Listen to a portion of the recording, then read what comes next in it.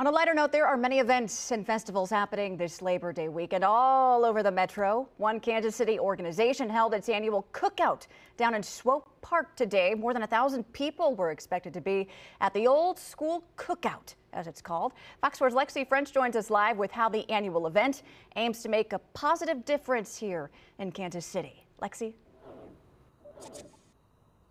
Shannon, that's right. The Old School Committee was started back in 2015, and they host the annual cookout as a way to bring the Kansas City community together for food and fun, while also providing important resources for the community.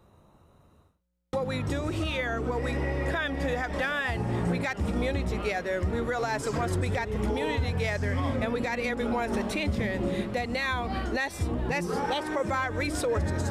Because when you have a community together and you provide resources, you start to grow. The Old School Committee fundraises throughout the year so they can host the annual cookout, which includes plenty of good food, music, and small business vendors, while also connecting people with a list of resources, including health care and violence prevention programs.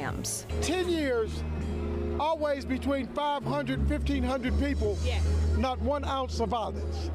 They say we can't do it, but we do it every year. The Old School Committee was created in 2015 when founders and others realized they kept meeting at funerals, and those became a place to socialize. The founders saw the need for an event where people could come together under positive circumstances. Well, we started at a funeral. The guy's named Baby Lawrence. We were tired of meeting at funerals, and we said, let's do something. And that's how this got started.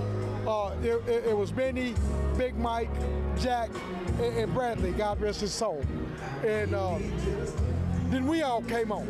And we're here now, going on 10 years. This is the 9th year. Next year is the 10th anniversary.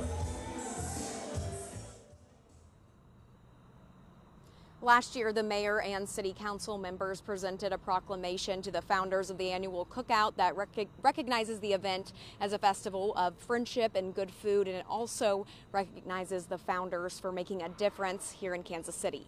Shannon. Lexi French, live in Kansas City. Lexi, thank you.